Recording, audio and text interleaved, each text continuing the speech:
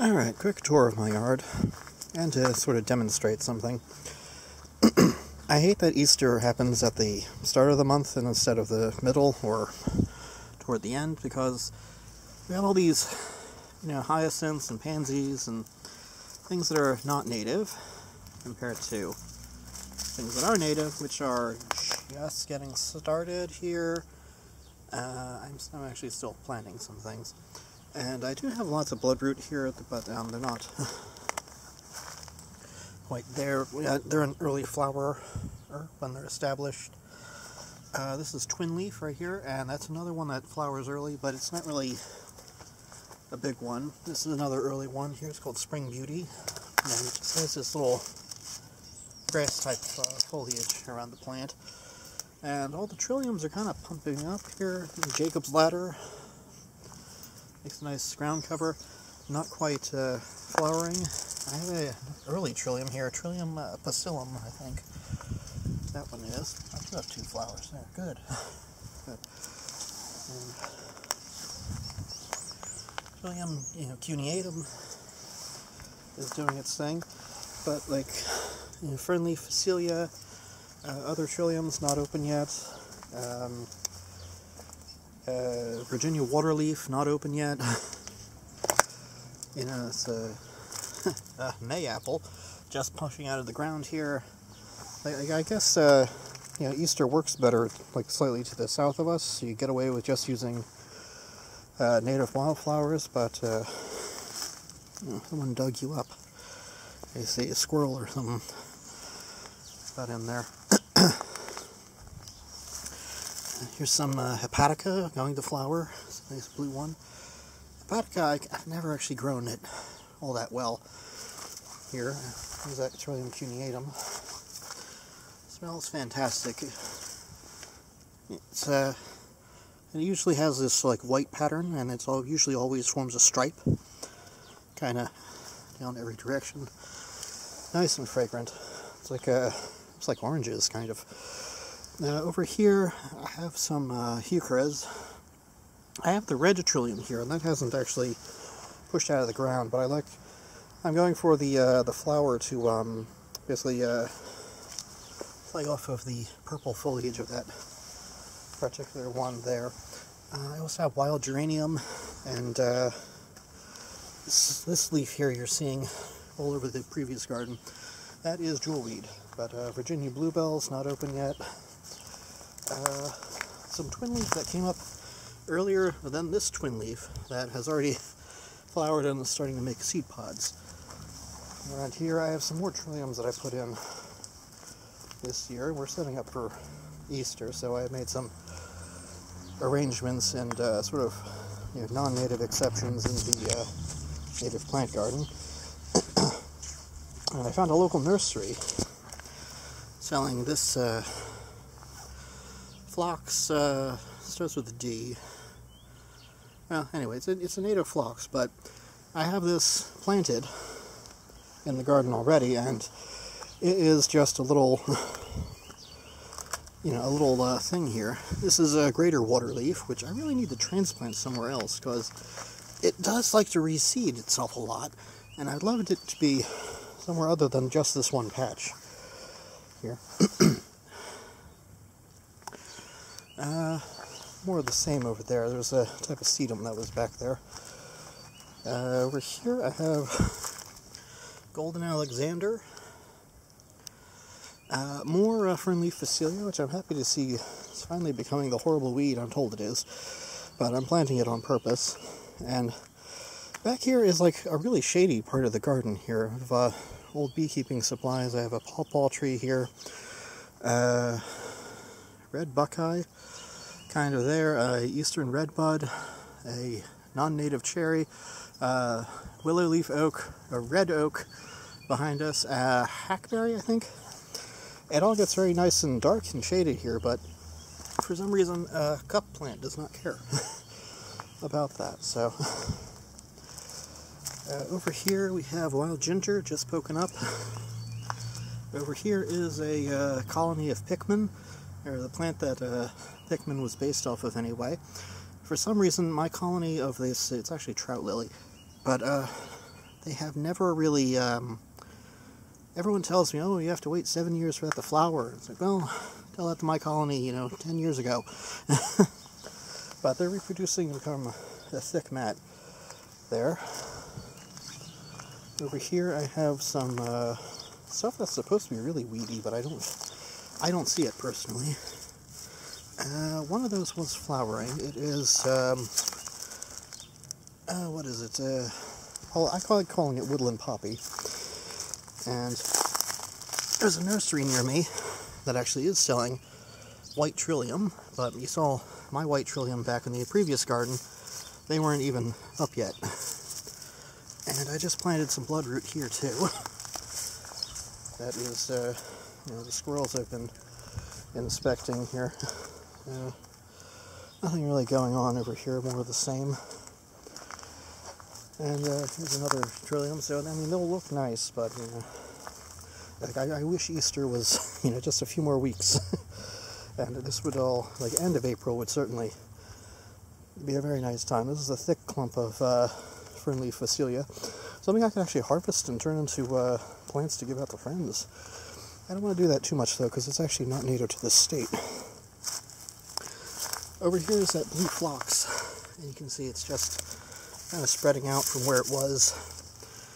And it grows and does its thing. I moved some fernleaf Phacelia there, because it has a nice purple flower, which would go great with those blue flowers, and then the Jacob's ladder, and then the blue and pink of the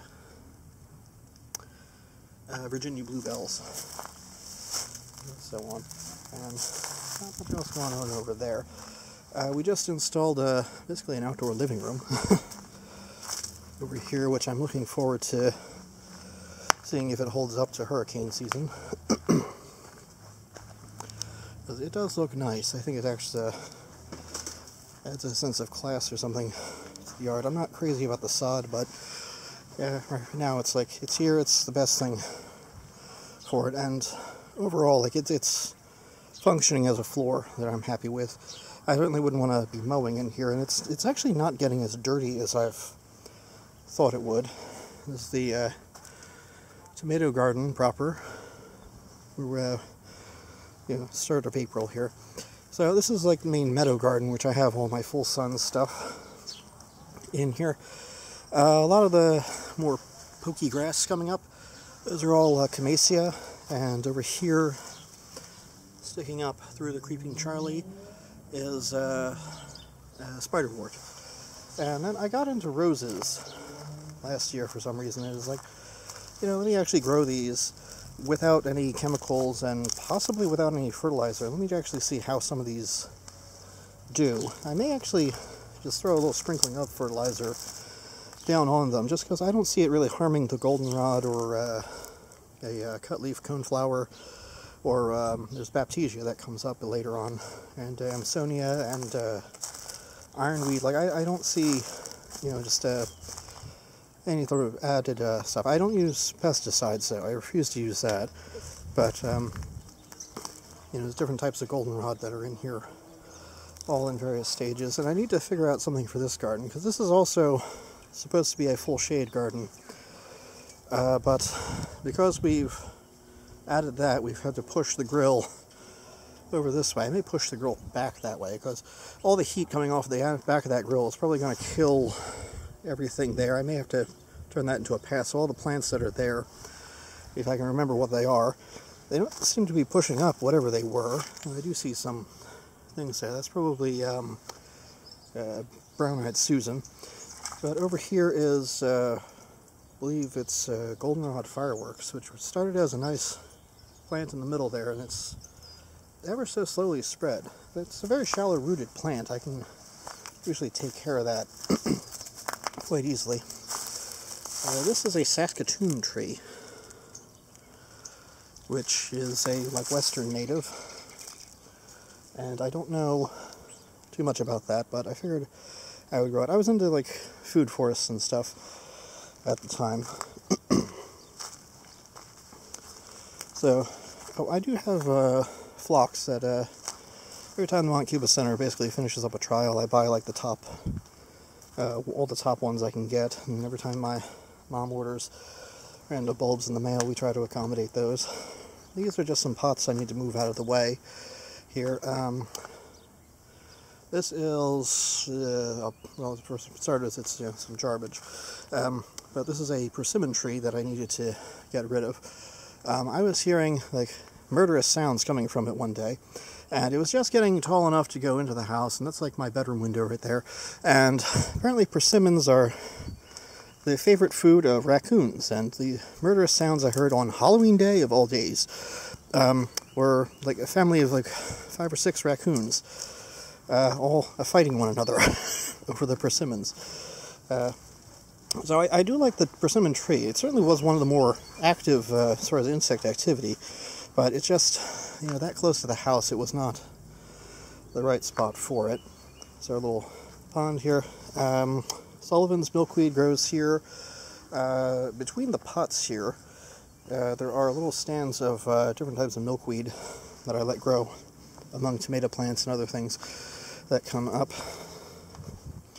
there. And then this garden, it's pretty much inactive, but it's a full sun kind of garden. And for Easter flowers, I don't think I did too bad. This is a type of chrysanthemum that I actually really like. It's probably not as bright a pink as it's actually being recorded here, but it does have like a two-tone quality to it. Like the underside of the petals are like a yellow, the top side is like this pink color, and it actually goes pretty well here. There's only one nursery around me too that sells that shade. Everything else is like really kind of girly kind of thing here. And this is, this black leaf here is, what is it? It's a yellow leucistrof or something, or yellow flowering leucistrof. The dog likes to nudge things around here. But anyway, that's pretty much the yard here. I have another thing going here. Let's see, there's a trillium right in the middle here. We have those 3 leaves. Virginia bluebells. Great stand of Jacob's ladder. I love how this almost looks like moss, or not moss, like a fern kind of thing, but it has these like blue flowers, and it just gets more and more of those as the month goes on, and they start to get big enough to like cover the various tree roots. And I believe they've started to seed on their own. That looks like a young plant I didn't put there, so I can always move things around. I do like it when plants do that, and this is kind of a part of our yard where we put things that are not necessarily have a home to them. But I have a type of different violets and things back here. There's another stand of twin leaf back here that for whatever reason it comes up like a month later, and it's just the simple fact that it's, I guess, getting less sun, or it's that far down from the watershed area. And there's a squirrel trying to reclaim a peanut from where I was planting bloodroot earlier. But anyway, that's kind of what we have going on in the garden. Oh, brownleaf ragwort, which is not doing anything. I'll probably do another video in a few weeks. Pretty much the same thing, just a garden tour to show how everything just like, flowers up a bit. Be careful back here. This just started as like everything was growing on that side and that side, but now it's pushing out, and I don't know why I put some of the things in here that I did, but I did. But anyway, it's been the garden here.